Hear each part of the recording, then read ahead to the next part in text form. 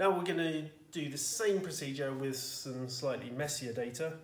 So I've got some log mass and log time period data here. We've got some negatives, not very round numbers. So we're going to apply the same procedure to this and see how that works out. So in the x direction, log m goes on the x-axis. Okay, so this is log m. Then we've got minus 0.155 minus, and don't forget that this is subtracting a negative, and that will be divided by 14. And when you do that, you get 0.0389.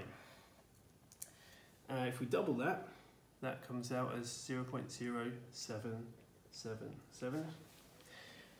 So I've got to choose a round value in that range. Oh, sorry, I didn't say times 2 equals there. And so I will go with 0.05. Okay, so that's just above that and reasonably below that one. So we'll try that. That should be fine. And then we'll do the same thing in the y direction. This is with log t. So my maximum value is minus 0.016. The minimum value is minus 0.276. And that will all be divided by 10. So that comes out as 0.026. And if we multiply that by 2, that's 0.052.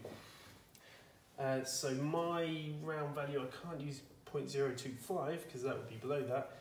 I can use 0.05, which is close to this one. So this, in the y direction, our graph will probably be nearer the halfway mark than using the full grid.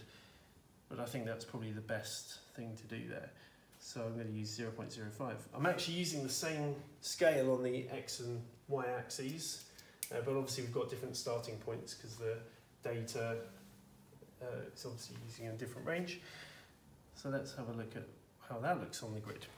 So we are, so before I do that, actually, we need to decide where we're actually going to start with these values. So here it really makes sense to start at minus 0.7, which is just below this, and it's round. It's going to work nicely with our 0.05. So what I'm going to do is start at minus 0.7. Minus 0.7, and the increment is 0.05. So for each two large squares, that will be plus 0.1. So this will be minus 0.6.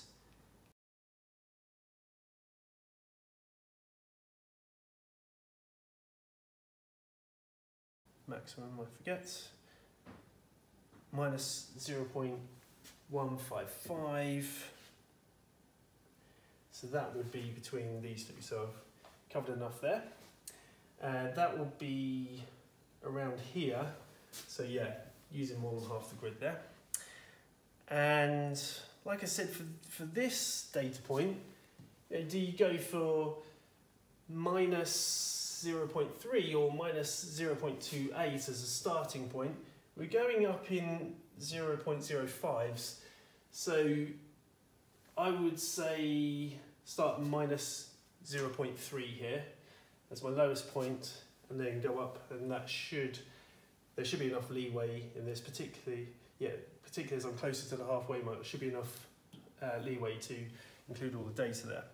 So let's put the data in. So I was starting at minus 0.3, I'm going to put that down here.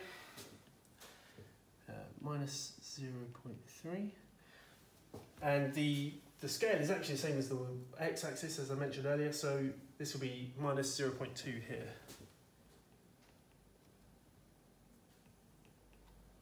And then we're to 0. That will actually cover all of our data since the value was 0.016. Okay, so where does that fall here?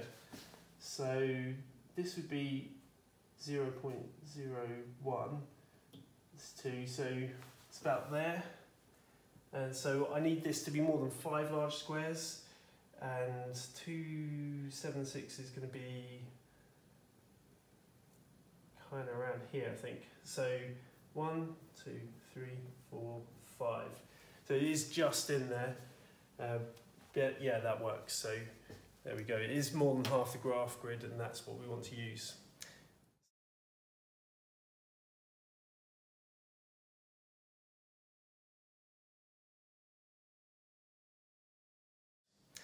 So hopefully that strategy will help you. It's a very quick calculation to do to ensure that you're using half the graph. It doesn't take long, you're just working out the difference between your maximum and minimum, and then dividing it by how many squares you've got. So you just need to count how many squares you've got in the y-axis and the x-axis.